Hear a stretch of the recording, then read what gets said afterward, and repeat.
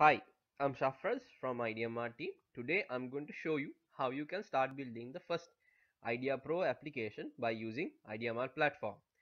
So this particular tutorial is going to be in 5 segments. So let's see what are the 5 segments are.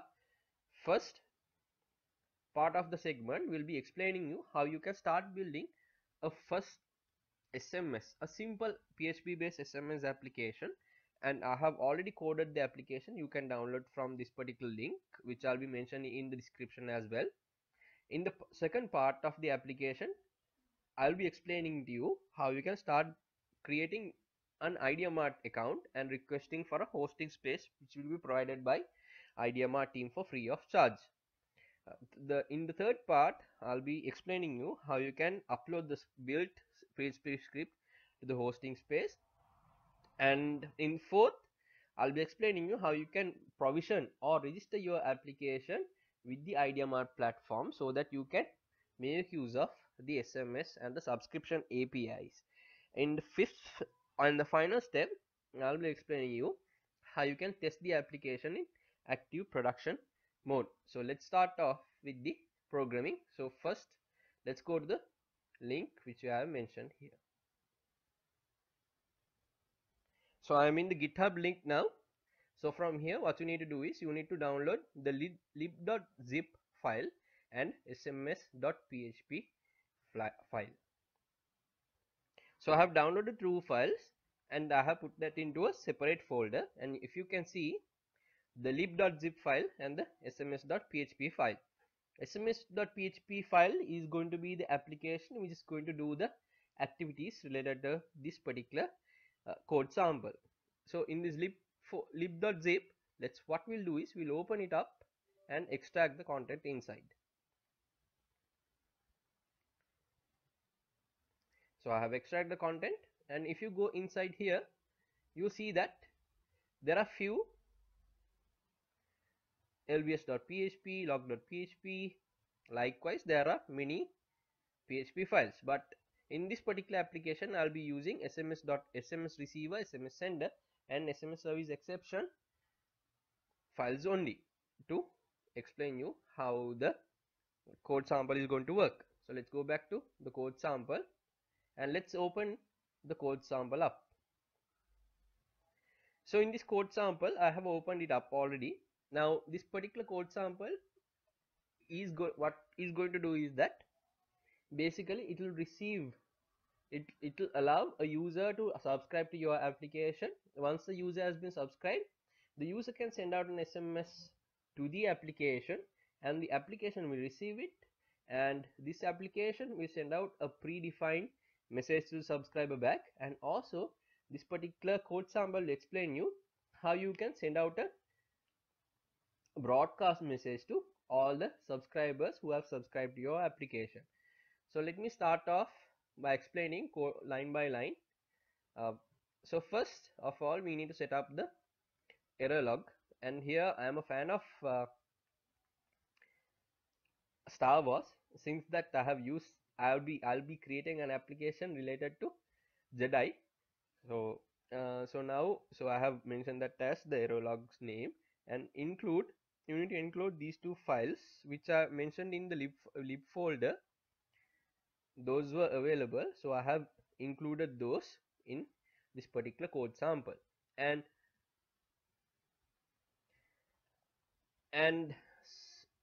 this is to make sure we are in the correct time zone. And these three areas are very crucial, and I'll show you how you need to fill these up. These two particular password and application ID, you will get those once you have provisioned the application or registered the application with IdeaPro. I'll be showing that in a future tutorial of the same tutorial series. And server URL, let's go and take the server URL first. What you need to do, you need to go to ideamart.lk and then go to products and go to IdeaPro section, and once you go IdeaPro section, you see that SMS API is available. Read more, and here you will see that there are send services. So this URL needs to be used when you are using the simulator in active production, or if you are going to use this particular application in active production mode or in production mode, you need to use this particular URL. So let me copy that. I'll go back to my code sample and I'll be pasting here.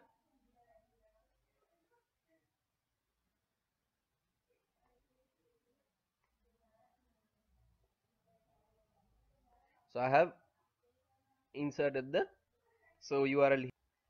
So now in this part there's a try catch that I have mentioned, and what happens here is that when someone sends an SMS, that will be received by the Ideamart platform, and this Ideamart platform, how the communication happens with the platform and your application is that's through the JSON mechanism. So let's see what sort of information that will receive when someone send out an SMS. Let's go back to the tutorial, the request here. So now these are the information that will receive from the request or the sent message.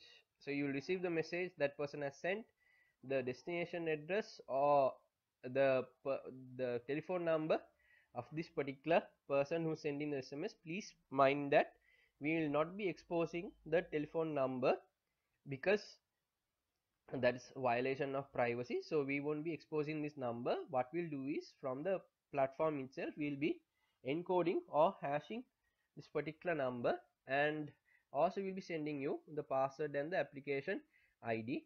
So if you go down below in these tutorials, you will see the full JSON that you are receiving from the request of the user. So let's go back to the code sample. So I'll be getting those, and to SMS sender. So what I'm doing is, here I am initializing a new object and assign to a variable, and here what I need to pass is the server URL which I mentioned above, application ID, application password. So I'll be getting these once I have provisioned the application. So now what I'm doing is, the content that I'm getting, I'll be exploding or dividing the content which I'm getting from this particular content field into two segments. First segment is the key, second one is the message that I have received. Key is the content where you send out to talk to a particular SMS. Say for an example, if I am sending out an application, say Sirius Superstar, I'll be using the keyword as SS.